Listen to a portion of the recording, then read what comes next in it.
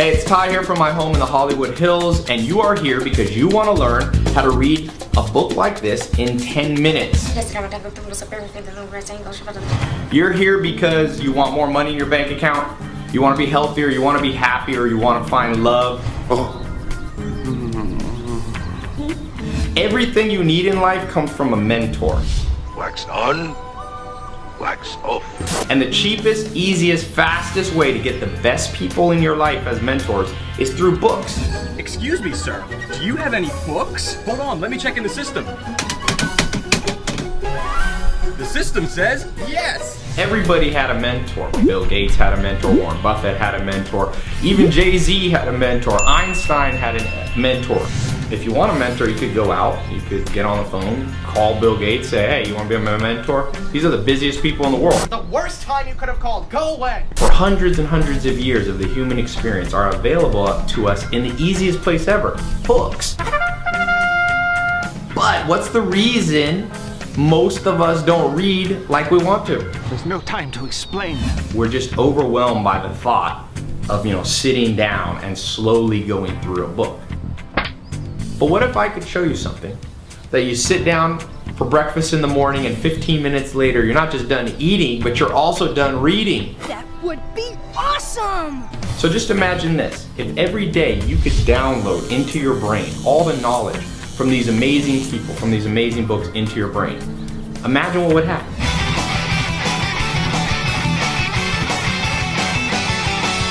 I can guarantee you this. You'd make a lot more money, you'd have better health, you'd lose weight, you'd be a lot happier. That's unbridled enthusiasm. That's the power of what I'm about to show you. Never gonna give you up, never gonna let you down. It's the scary part over. And I was lucky enough when I was a teenager to learn a few techniques, a few secrets that allow me to go 10 times faster than the average person, and more importantly, to remember what I read. This is a superpower.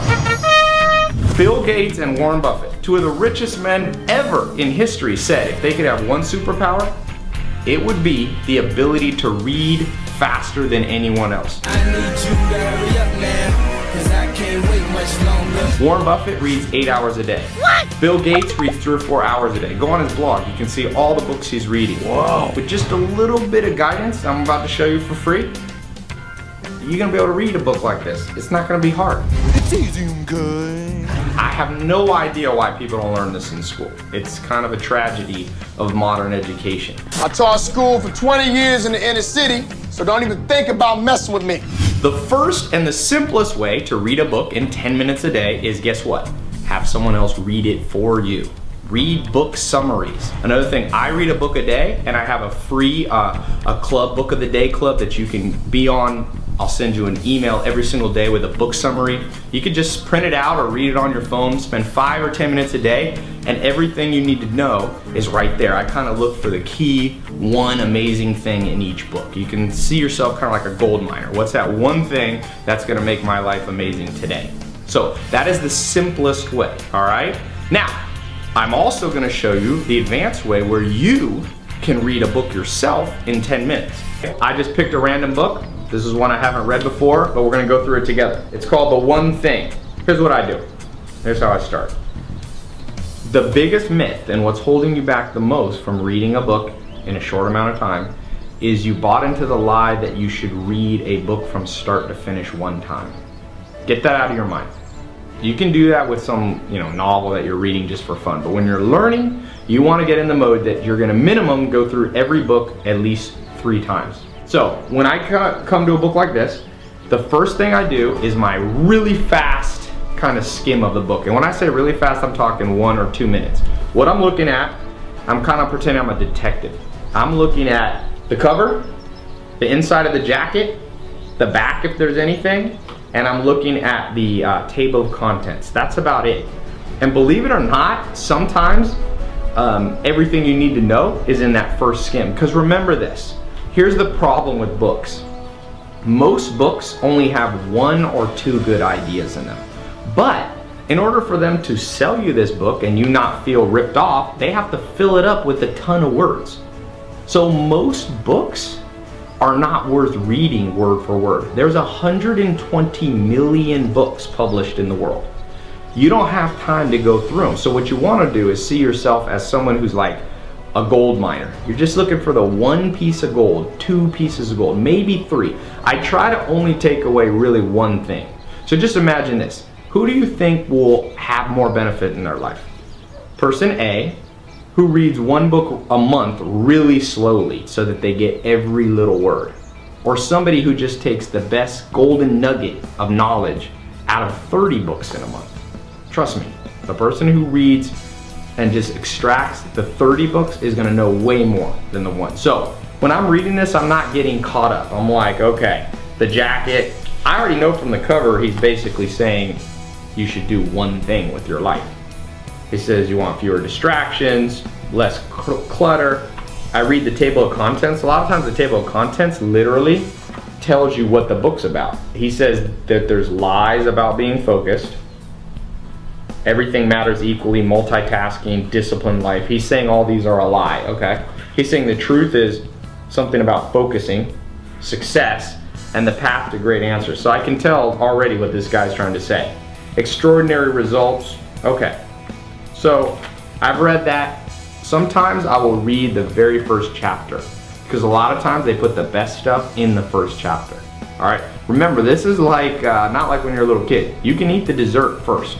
You don't have to eat the vegetables and all the part you don't like, okay? So I might read this first introduction kind of word for word, the first 1 or 2 pages, okay? That took me maybe 2 minutes. So now I just start again. Come back to this book. This time, I'm gonna go into the actual chapters of the book and I'm gonna just read the first paragraph or so, all right? Maybe the first page, especially the first chapter. And I'm literally gonna just kind of flip through it. Domino effect, all right?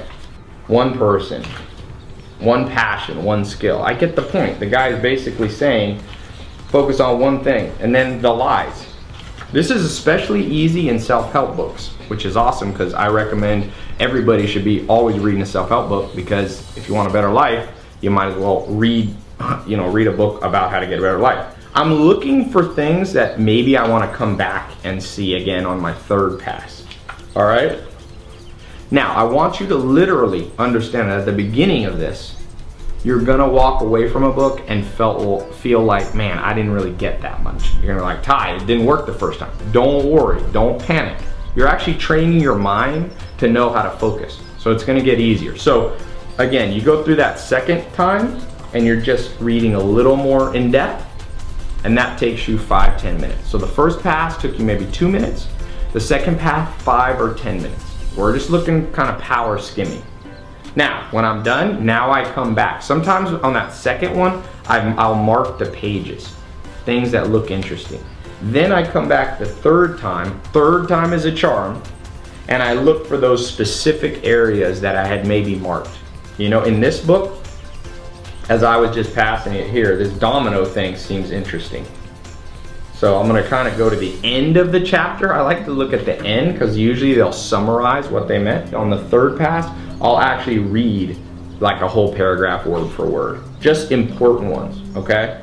See, it's funny, like I told you, this guy, he had to sell a book. No one, if this book was 3 pages, you wouldn't pay 20 bucks for it.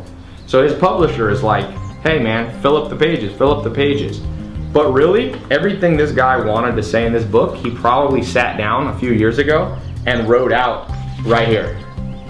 You can see, he's saying, what's the one thing you want to change? Putting the one thing to work. Man, actually, you could read this book in 2 minutes. Just read this. Now again, some of you might be going, hey, well, I'm not gonna get enough, I want more, I like to read more. Don't worry, read the 10-minute version of it, then put it on a stack, and if you ever have some time leisurely where you got an extra hour or 2, come back to the book.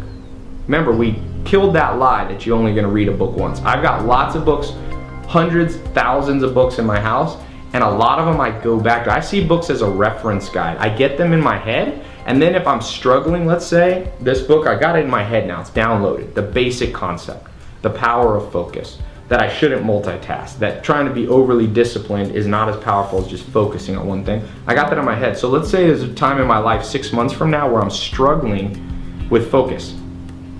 I know this book, I go pick it up and I'll read it again, and I'll get a little bit of different knowledge each time. So, super important. I hope you see the power. Pass 3 times. 1 time really fast, table of contents, book cover, maybe the first chapter. 2nd time, you're skimming, trying to get the main pieces that you're gonna come back to. And the 3rd time, you read it selectively, but more in depth, all right? And then you come back to it a couple months from now when you really need even more info. Now, I've showed you how this, special technique, this skimming, this speed reading, whatever you wanna call it, different people call it different things. The next problem for most people is they read the wrong books. Here's my recommendation. You need to pick and choose what you read as much as you pick and choose who your friends are, or who you marry, or who your business partners are. These people are gonna get inside your brain.